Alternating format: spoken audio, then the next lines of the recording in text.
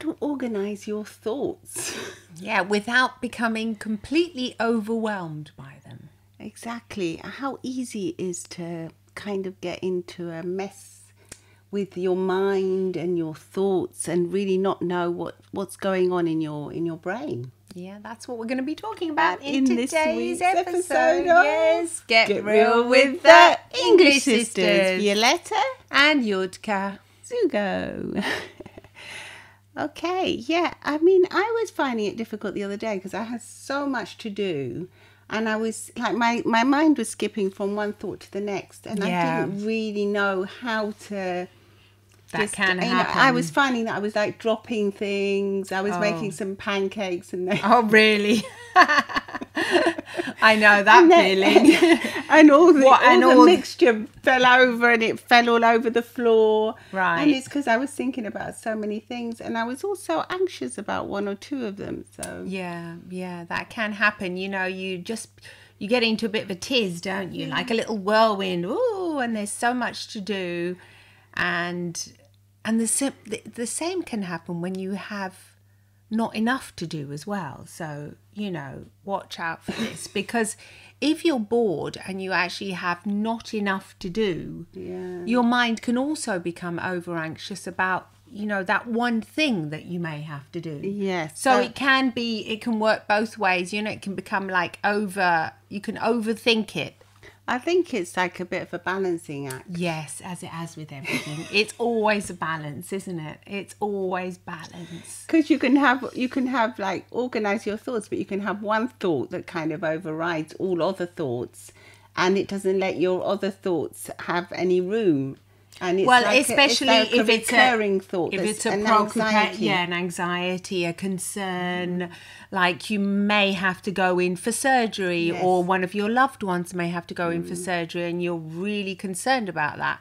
So obviously that thought can become an invasive thought, and it's not going to be helpful to you in the present moment for you to constantly think about that. It's only going to cause more anxiety. So what do? You know, you can say it's easier said than done, especially if you're really worried about somebody. And I think you have to take a deep breath and then you have to say, okay, one step at a time. Absolutely. So what do I have to do today? What's on my to-do list today? And then you'll find that the more you get done in that day, the happier you'll be. And the less you'll be worrying about that recurring thought. Yeah. And I think don't let your mind race ahead. So say if it is a surgery you're going for, don't allow yourself to start thinking, but what if it doesn't go well, or what if the outcome, then there's another thing I have to do after that. No, just get that one thing done and dusted. Exactly. Yeah, do one thing, one step at a time. So just think about, what is it today that you have to do? I suppose it goes back to being mindful, doesn't it? Always being in the present moment. In the present, how am I actually feeling today without any of these concerns? Yeah, but how do you that question. Compartmentalize, as they say? You know, how do you put them into like these thoughts? Because I always imagine it a bit like a room in my mind, and I always think, okay, this is like in the front of my mind is all the most important stuff that I've got to get done today. And then somehow, if there is a concern, like my son actually does have to have a surgery, and I am very, very worried about it. You know, I'm concerned, but I can't do anything about it today. No. Because it's occurring next week. So what I have to do is today put that thought like in the back room of my mind, you know, in a room, and I can actually close the door on that thought for today. And then, you know, try not to peek inside that room too much, because otherwise what will happen is throughout the day, like what happened to me yesterday, and I'm a therapist, is that I kept on like peeking back into that room and looking and seeing, and no, it wasn't helpful to me. So I say it's not helpful. It's best to keep the door shut. If you can, just keep the door shut. Otherwise, if you do have a peek, oh my gosh, you're human, you know, it's normal. Just for a few minutes. Exactly.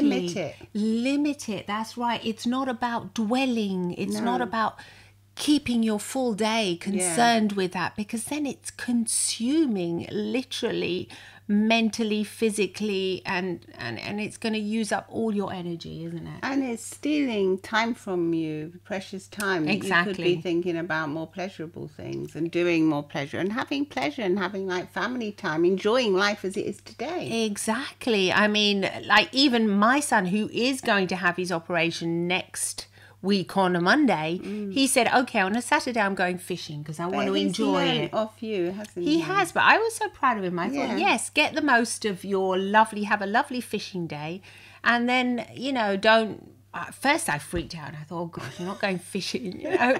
Gosh, you've got to have. But when you told me that, I thought, great for him. Yeah, Good yeah, for him. yeah, exactly. So I thought he's learned well. Because well. we learned that lesson when Mum and Dad were so ill. Yes. That we couldn't just have our whole lives consumed by that one thought of, will they die? Are they going to get better? They're going to suffer. We just had to enjoy the moment and try and be, you know, loving and kind and be with them. Exactly, yes. So that's a good, and also I think like a lot of the fears that we all have, they never actually realise, or they don't manifest themselves in the same way as terribly as we predict. You're absolutely right. So in the end, it's usually all okay, and if it's not, hey, I mean, you'll deal with it when the time comes.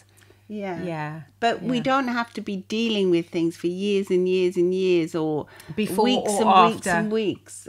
Because it's just, you know, it's not a good way to organise your thoughts, really. No, it's not. So definitely, if you can imagine, you know, this back room, I would say, open the door. House, yeah, you can put them in there, you know, wherever you want in the room. There could be a trunk or something.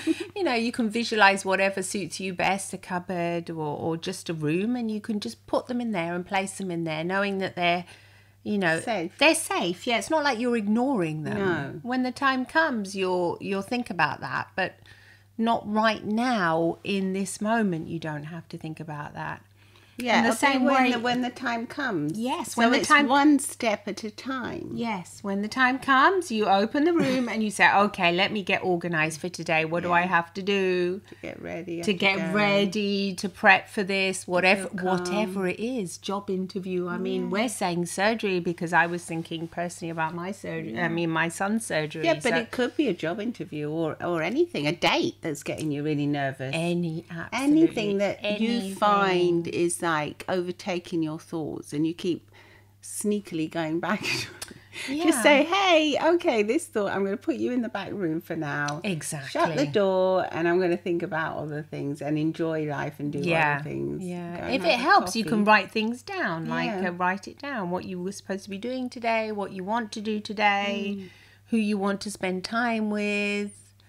You know, you prioritise that way, don't you? Yeah, and I think always put something nice in your day as well. So whether it's watching your favourite TV series or going out with a friend or having a nice chat with someone, always, you know, schedule something really lovely in your day as well. Yes. Or even if it's just having a coffee somewhere, I don't know, or a drink that you like. And also when you do go and meet that friend or that family member, you can express your concerns, obviously, because you're supposed to share. You know, they do say that a worry shared is a worry halved. Is that it? Something like that. A problem shared is a problem halved. That's it, yeah. So yeah, but you can also like keep it short. Yes. Keep it short and sweet, because otherwise it'll end up just your whole conversation will just be around that and it won't actually make you feel any better. No, it won't. That's the thing, is a person can offer you comfort and empathy, but if you just speak about that for the entire meeting or 3 hours or whatever time you've got, you won't allow time for other fun things to enter the conversation. Creative thoughts that you might have that might make you feel a lot better. Yeah, so allow for that time, for the hug or whatever, or, you know, your friends, your family to support you and to help you. But then also allow for other things to enter, because they're healing for you as well at this particular time. They are healing, because our lives are so complex and there's so many parts to us that we can really, even if we are going through something, we can still enjoy something else at the same time. It doesn't mean that it's just one or the other. They can be two together. Yes. that you can enjoy. That is so true. There are two together. There's always like The yin and the yang. yes, it's always something else. You It's a could balance. yeah, you could be doing something yucky that you really hate doing, but then I mean, like for me, going for a lovely cappuccino, and yes. that definitely puts, that's I want to enjoy one after this. yeah, it balances things out for me. Yeah. And for you, whatever balances it out for you, definitely. Yeah. And sometimes even taking a little walk, if you find that you can't, you can't put it in the back door, just take a little walk, and That's a really maybe good you thing. can put Yeah. it in your favorite tree or something on that walk, and then bring it back when you need to. Yes. You can, you can A change send it of off your someone, environment change of can be very scenery. helpful. Yeah, change of scenery, absolutely. Yeah, that's why they often say, another saying, go for a walk, think it out. Change is as good as a rest. Yes. We're coming up with all the old sayings today, but yes, absolutely. That's a very good idea. Remember that you can also just change your space, even just changing room. Like in your home, in your office space, walking out, going down the corridor, going outside a minute. Yeah, I was also thinking now of, when it's autumn, it's fall, it's back to school. Yes. For all the mums that are worried about sending their Yeah. kids back as well. There's change, there's isn't a lot there? of There's change a lot of going change. on. But it's also a time of great creativity and new things happening. So just take a moment to just enjoy these special moments, and everything does have like a silver lining. I think I always look at life like that there's a silver lining to everything. Well, there's And something with to be gratitude- learnt. There's something to be learnt from every experience that we live. So there is valuable feedback in everything we live through. It makes us wiser, doesn't it? Ultimately, it shapes you as a person. And if you learn from it, you can keep that as a beautiful, valuable experience for you to learn how to cope with similar things that may happen in your life in the future, and everything else. Same with chronic illness. If you are suffering from any chronic illness, you'll know that you can only take it, literally a few days at a time, because if you overthink it, it can become completely overwhelming. Yeah, it can get you down. So just think of it as one day at a time, and always look forward to that. To something To the good. smiles in that day, to something nice, something Yes. pleasant. Maybe listening to your favorite podcast. Yeah. Just any little thing that you find Time pleasuring. alone. Yeah, whatever it is. So let us know what you think. If you find it difficult to organise your thoughts, we can also help you with that with our hypnotherapy sessions and coaching sessions. So do come and say hi on. You can also comment on Spotify, Apple Podcasts. Leave us a review, which is very much appreciated. And come and see the video too, because there's a video of this on YouTube as well, on our YouTube channel, Yes. The English Sisters. So lots of love and smiles from the English Sisters. Bye-bye.